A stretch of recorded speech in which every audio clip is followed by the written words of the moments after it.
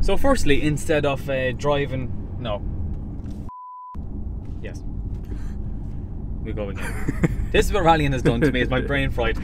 So instead of you looking at me sitting down at the desk, I decided we'll go for a drive and get a coffee, because, you know, that's what you get up to anyway. So long story short, the rally is over. The Monaghan Rally was, what, a week ago. So I wanted to give myself time to digest and, I suppose, look at the whole thing from a different perspective. And I keep going back to the same thing. It was the best experience that I've ever came across in my life. Nothing has come close to it. I've done loads of different motorsports and everything, but rallying was always my thing, and this really cemented that idea. Of course, rallying is very expensive, but only from my partners, Brow, Kelly Kerr, Kieran McGonagall Car Sales, and everyone else who supported me, it wouldn't be possible, and just nothing will ever come close. So long story short, we did plan on getting some footage from testing, which we do have, but unfortunately, because the car came up from Europe very late, by the time the guys got it in C-Sport in Galway and get it prepped for tarmac, we had like 12 hours notice. So unfortunately James doesn't work, so you have to put up with my footage. But we headed to Tina Karting Centre, the only track in Ireland I was never at before, which of course is always typical. So car arrived, and when you opened the shuttle in the back for the, I gotta send the picture of the James, it was one of these moments where you're like, I'm watching everyone else doing this all the time on YouTube, and you know yourself, if you're into something you research, and it was my turn, and that I'll never ever forget. So the car came off the trailer and sat into it and got to seat position, the steering wheel and all the buttons. So basically the testing the rally car on the track was never going to be like a rally stage, but it was just to get myself and James, my navigator, where the buttons are, how to start that thing itself, obviously the sequential gearbox, so all these new things to get used to, and left-hand drive.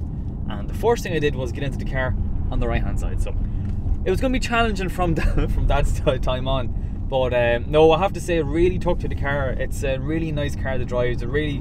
It gives you probably too much confidence, but I loved it. The brakes is the best thing for me anyway. I just think they're phenomenal. But test was done, and then next was to get the car home to County Monaghan. So from Galway to Monaghan, Danny left in the truck, and then in fairness to the guys at CBM, only for them, they drove down from Letterkenny, met me in the garage, wrapped the car, loaded the car that evening, and then next morning myself and James done the recce for the rally, which again, that was a new learning experience. I never done a recce before, so learning your notes and I suppose thinking ahead of the whole thing. But the test did help because I knew how the car was going to react, if you get me. But anyway, done the recce, then through scrutiny, and then all of a sudden, just like that, the day went in 5 minutes.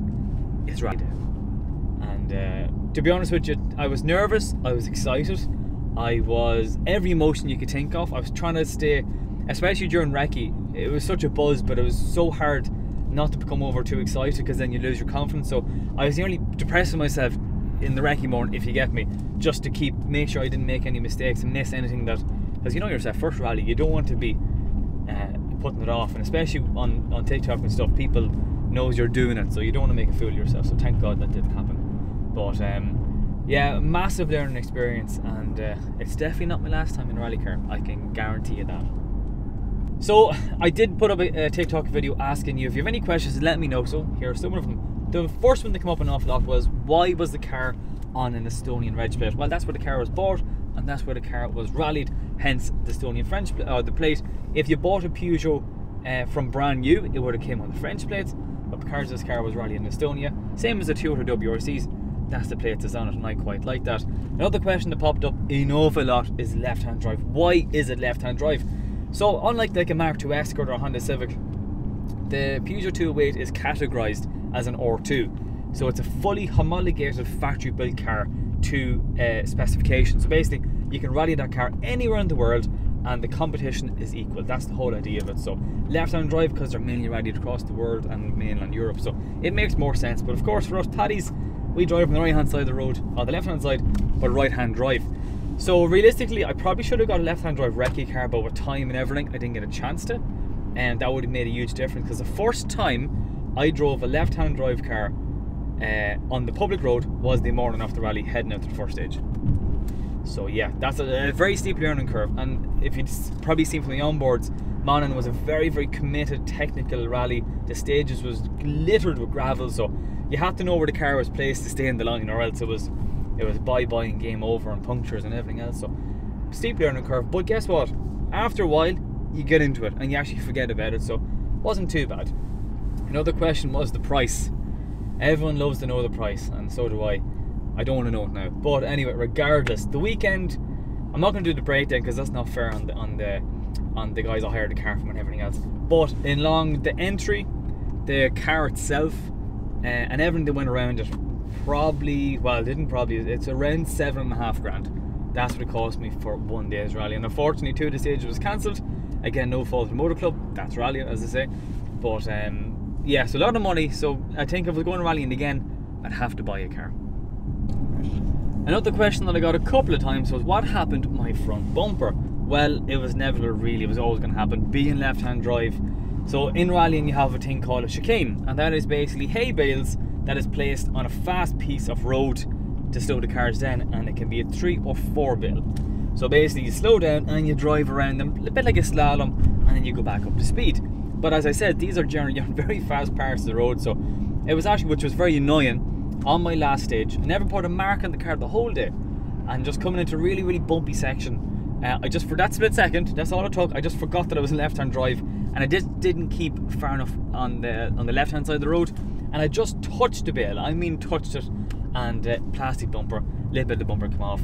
Other than that, no damage, so very, very lucky. But yeah, that's what happened to the bumper, so it looked worse than it did. It was only this much, but when the car was wrapped, it looked so good, and when a little bit of it comes off, it just ruins the look of it. But yeah, that's what happened to that. Nothing serious, and that's rallying. You have to, you know, these cars are rally cars, they're made for action, and that's the way to keep them.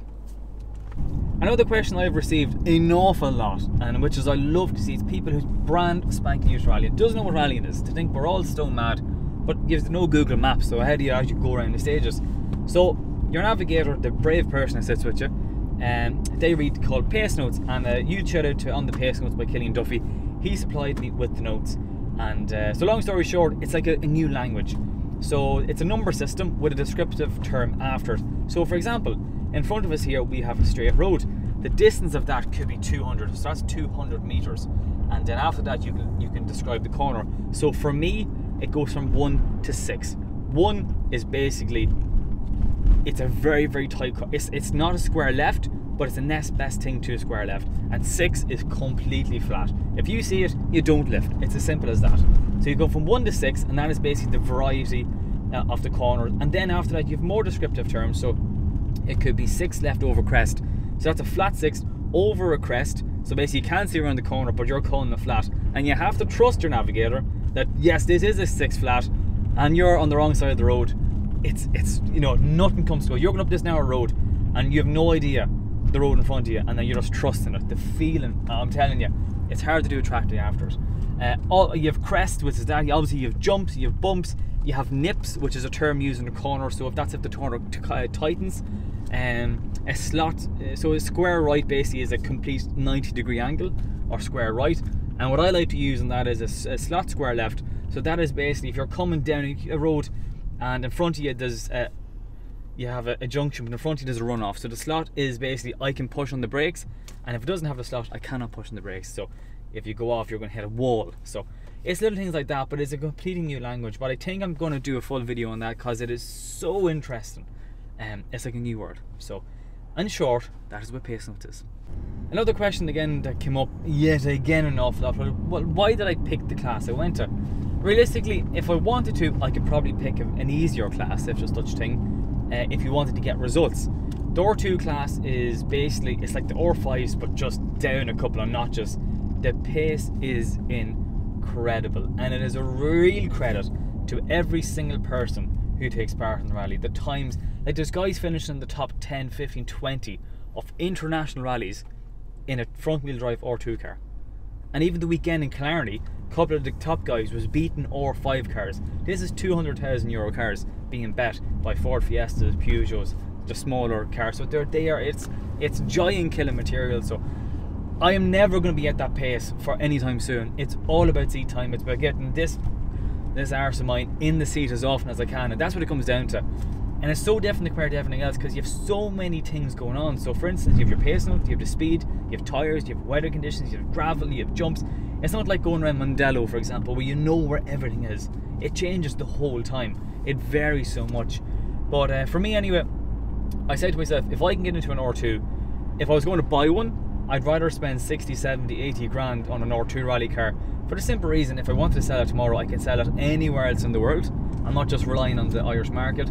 The cars are developed, you can buy parts for them, they're easier to run, and for me, I just think if you can get competitive in an R2, you could drive anything pretty quick. So that's the whole idea behind it. If you think of Formula 1, you look at a friend of mine, Keane Carey.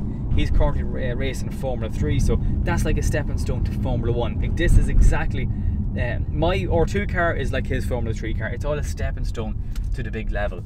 So for me, it made more sense, and to be honest with you, they're front wheel drive, and you really have to drive them like a go-kart. They are so much fun. That's why I got it, and to be honest with you, that's the class I think I'm going to stick to. And I really wanted to add this to this video.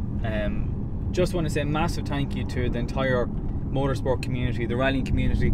I wasn't expecting the amount of feedback I got, and people text me and well wishes, even in morning after rally, other competitors and stuff, and it's you know, it was a really humbling sort of experience. It was unbelievable, and you know, you're walking around the likes of Park Fairmont and stuff with these guys you're looking up to since you're whatever age, and you know, you're finally getting to do it in a proper car. So for me, it was genuinely, it's a bucket list item ticked off, and you know, I was lucky to get an entry for Monaghan because it was my first rally, and the entry list was incredible with some top tier names on the reserve list. So for that, I'm very, very grateful, and it got me on the ladder. But again, coming back to the whole thing, I sort of done this whole thing for me. Rallying, as I keep saying, is my thing, and that is my bread and butter. That is what I live for. I love it to bits. So even if the figures wasn't that good, I would still end up doing rallying because that's what I wanted to do. But I was so happy to see the genuine feedback, especially in the comments of people with well wishes on how I done the weekend, and genuine interest. Like over the weekend alone, like this is like a week after rally, but or just after the rally finished, I checked, we had 3.8 million views just on TikTok on pure rally content, nothing else. And the engagement, like the comments alone on percentage wise, was up like 2,500%. So that goes to show rallying in Ireland is massive. And not only that, the amount of people that travelled from Galway and Cork who follows me on TikTok, never was at a rally before, but they come up to support it, come up to the car, said hello, they waited. You know, it's I couldn't get over it, and for that I just have to say a huge thank you. So definitely, for sure, I think there's a real niche in this market that we can do, and I was so happy because it was great for the likes of Barrow Healthcare and the guys who came on board. We can give them huge exposure, and like everything else, that's what it's all about. If you keep your partners happy, I'm happy, man behind the camera's happy. It's a win-win, and you get to do what you want to do. So yeah, all I can say is just thank you so much to everyone for making this happen. I started this whole social media journey by mistake a year ago, and we're up to what, over 150,000 followers on TikTok and millions of views and all that. It's crazy, and here we are now rallying. So that's drifting, rallycross, rallying, JDM stuff, whilst we have the Bumblebee supercar stuff. So we have everything on the channel, but there's only one that really hits home with me, and that's rallying. So again, just genuinely from the bottom of my heart, thank you so much for following this journey. All I can say is this is definitely only the start. There's a lot going on behind the scenes, and someone told me that there's some event that takes place in June somewhere in Donegal. So all I can say is I hope to see you there. So for myself, from James, and from everybody who's a part of this entire process, thank you very much. Until next time, slán.